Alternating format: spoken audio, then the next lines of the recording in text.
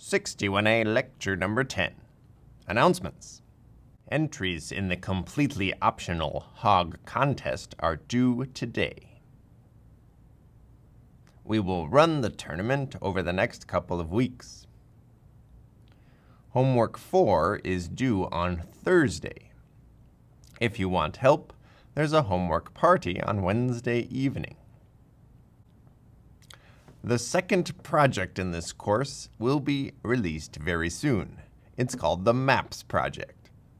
It's due next Thursday. Most students tell me that it takes a bit less time than HOG. So it's not a huge project, but it's still a project, and therefore you should carve out quite a bit of time for completing it. You can earn an early submission bonus point for submitting by next Wednesday. And we'll also have a project party on Wednesday to help you out. Finally, Midterm 1 results should have been returned to you via email. The exam solutions are posted here. If you find that we misapplied the rubric for a question, please fill out a regrade request by Sunday. Now, this exam is not going to determine your grade in CS61A. It's the first of 2 midterms, and it counts for less than the second one. So what grade you'll actually get will be determined mostly by the work that you're going to do in the future, not what you've done so far.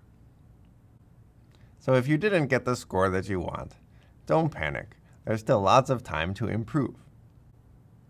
However, I'd like to say a few things about taking exams here at Berkeley. Most of you are used to getting very high scores on every exam you've ever taken. And that's great. That's how you got to Cal in the first place. Here we often write exams that really push you to combine ideas that you've learned in new ways in order to demonstrate full mastery and creative thinking at the same time. These are not exams designed to give high scores to everybody who knows what's going on. So it might be the case that you've learned a lot and you understand a lot of the material, but you didn't get a perfect score. And that's okay. Your grade in this course really doesn't matter as much as you might think. Really learning the material well is pretty important, however, if you want to continue on in computer science.